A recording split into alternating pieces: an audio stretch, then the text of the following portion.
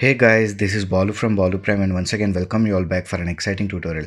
In this tutorial I will show you how we can get rid of visible fractures on objects after using self fracture add-on. So before going to that video, I would like to give a small update regarding the delay or why I'm not active for almost a month. So all these days I am working on my second channel where I upload short 3D simulation videos, definitely inspired from other YouTubers. So most of the time we'll go on creating those videos only. So if you like simulation kind of videos, you can check that channel, and if you find those videos interesting, please do subscribe that channel also and support me. So you can find that channel link in description, and also you will find that channel link in the comment section. So now without any further ado, let's come to our main topic. So here you can say I'm using Blender 2.93 by the way. So here I got this Minecraft block which I have downloaded from Sketchfab. So you can use any model you want. So now if I want to break this into small pieces, first we need to get self fracture add-on enabled. So first go to this edit, preferences, come to this add-ons and look for self fracture, just search as cell. So by default this will be unchecked, enable it and save those preferences and close that. Okay, so now we are good to go. So now let me select this model and let me place this here, and also let me rotate this here a bit. Okay, so now before going to break this into small pieces, I will add inner material for this. So outer it got this texture here, so I want to have some material inside of this block also. So now let me come to this material options. Okay, so we got one material here, it got the texture. So I will create another material. Okay, and I will add a new material. I will change that base color to something like brown, or else let me pick this color only here. Okay, so here you can see we got this second material here. So we will apply this material for the inside of this cube. So now let's break this cube into small pieces. So before going to break this into small pieces, first we need to add some subdivisions. So if I press tab on the keyboard, you can see there are no subdivisions, enough subdivisions here. So now let me add some subdivisions. So right click, subdivide, right click, subdivide. So let me add one more. So these many subdivisions are enough. So now you can press tab to exit that edit mode. Okay, so now we are good to go for this. So select the cube now, come to this object, quick effects, select this self fracture. So you'll get this a pop-up here. So source limit means number of pieces we want. So I will change this to 65. You can give a number of counts you want, but if you increase the count it may take time.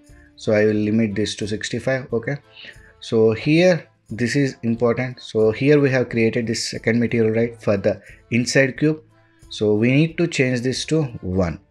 So after changing this, the inside cube will have this material. Okay, so I will create a collection here. So let me change this to collection.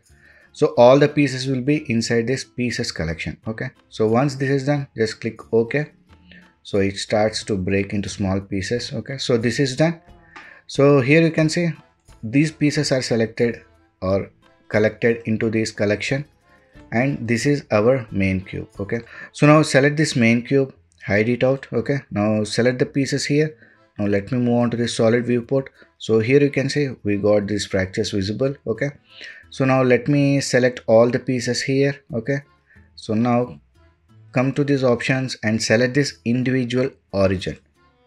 After selecting or setting this to individual origins, now press S on the keyboard and reduce the scaling here a bit like this.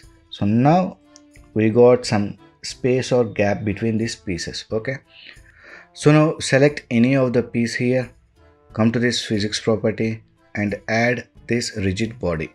So type let it be active. Okay, so now if I play this, you can see the piece will be falling down. So we need to copy this physics property or rigid body properties to rest of the pieces also. So with a simple click we can do that. So select this active piece first where we have applied that rigid body first. So select that piece first. Now press B and select the rest of the pieces. Now come to this object, rigid body, and select this copy from active. Just click on that. So now each and every piece got that rigid body properties applied. So if I play this now, you can see all the pieces are falling down. Okay, So now let's create an obstacle here. So go to this add mesh, select a plane. Now press S and increase the scaling of this plane here, and add rigid body for that plane also, but type change it to passive. Okay, so now if I play this, you can see we got our simulation here. Okay, so scroll down, select these pieces. Okay, scroll down, come to these collections. So you can see all these pieces are in collection 1. Okay, so now select this second grass block. Okay, now being selected this one, apply rigid body for this also, and type let it be active only. So if I play this now, you can see everything messed up because both are in this same collection. So I will select this main cube which doesn't have fractures, and I will change this to second group. Okay, here. So now if I play this, we got our effect already done. So now we need to add keyframes here. So because you can see the cube will be falling down, it is not colliding with the plane, because for plane it is given for only collection 1, for pieces only. So our cube will not collide with this plane. So hold shift key and enable this second group also. So now if I play this, you can see we got our cube and also pieces here. Nice. So now let me press 3 on the keyboard for side view, and let me move forward in timeline, like where I need to disable this cube in render. So I will go frame by frame here. So at this frame we got our cube touching the plane. So just to before to that, move a single frame backward. So at this frame, select the cube and hover onto this camera icon here. Press I on the keyboard for adding a keyframe.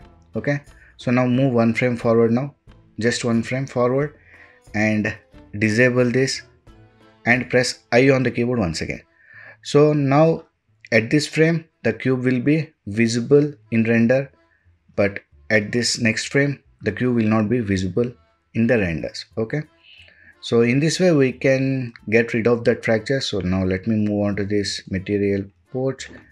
So now let's add some texture onto this plane. So select this plane, come to this material properties, add new material. So come to the shading tab, click here. Now select this principal BSDF, press Ctrl plus T for node wrangler. If you are not enabled node wrangler, go to this edit, preferences, come to this add-on and look for node. Just search as node, enable that one and save those preferences. Okay, after that select this principal BSDF, press Ctrl plus T, and from here we can select any of the texture. So let me select a wood texture. So here you can see I got that wood texture. So if you want to add curves, you can do that. Just go to this add and search as curves here. Select this RGB, place it here in between, and let me bring this curves down a bit. Okay, nice. So now let me move on to this layout once again. So now come to this render properties, enable ambient occlusion, distance 2. So enable this screen space reflections, refractions also. Okay, so if I select this cube here, we can see we got these 2 keyframes which we have added. So till 17th frame this cube will be visible in renders. You can see we have added a keyframe here, and after 17th, that means on 18th frame, it will not be visible in renders. So this is important in order to get rid of those fractures here. Okay, so once this is done, let's bake this simulation. So select any of the piece here, come to this properties, come to this scene properties here, rigid body world, cache. So here you can choose start and end frame. So I will leave this to 150, it's enough, and just click on this bake button. So here our bake is done. So now we got our simulation done. So in render we will not get this cube visible after 17th frame.